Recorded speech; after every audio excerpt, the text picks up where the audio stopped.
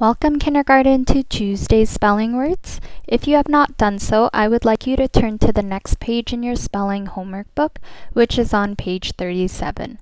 That's a 3 and a 7. Remember, you can always pause the video if I'm going too fast and you need to get your stuff together. But we're going to go ahead and start. The first word for today is late. I went to bed very late last night. Late.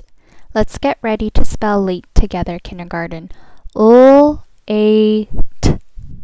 L. We hear that as the beginning sound. And L, we know that makes the letter L. L from the phonogram L. The next letter makes the sound L-A. That one's pretty simple. We have A from the phonogram A-A. L-A-T. T. Well, that one is the letter T from the phonogram T. And this one you can't hear at the end, kindergarten, but we have another E, a silent final E, from the phonogram E. Okay, now because we couldn't hear the E at the end, that means the E is silent, kindergarten. And what happens when we have a silent final E? We have to have a silent final E rule. And this rule you've heard of yesterday. So right now I want you to take a moment and try to figure out if it's rule number 1, where the E jumps over the T and makes the A say its name, or if it's rule number 2, English words do not end in V or U, or if it's rule number 5, which is no job E. I just want you to take a moment and figure out if it's rule 1, 2, or 5.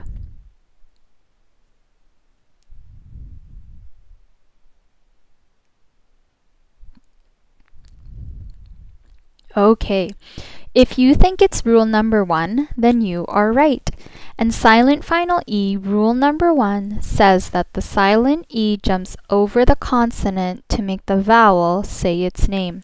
So in the word late, the E jumps over the T and makes the A say its name. L-A-T, late. Okay? So, like I said, the E jumps over the letter T, makes the letter A say its name. That's rule number 1. And since this word follows rule number 1, we need to go ahead and underline the silent final E 2 times. Underline the T once. Underline the A once. And we're going to put A1 beside the E. Okay, moving on to our next word, let. Will you let us play with you? Let. Let's get ready to spell let. So I want you to really stretch those sounds out, kindergarten. L-E-T.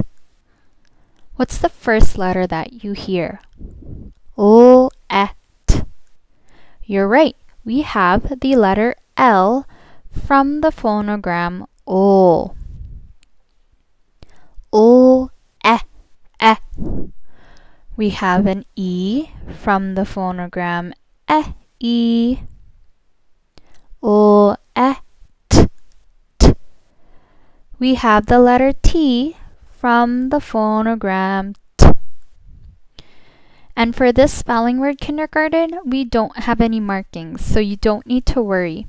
Again, for today's words, if we review, we have late, L-A-T-E, underline the E 2 times, underline the T, underline the A, and put a 1 beside the E. And our second word is let, L-E-T. Okay, great work today, kindergarten. You can go ahead and write down late and let for the rest of your lines.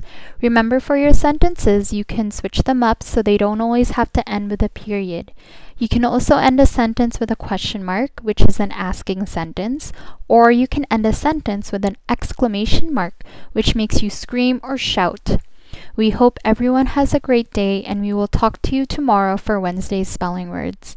Bye, kindergarten!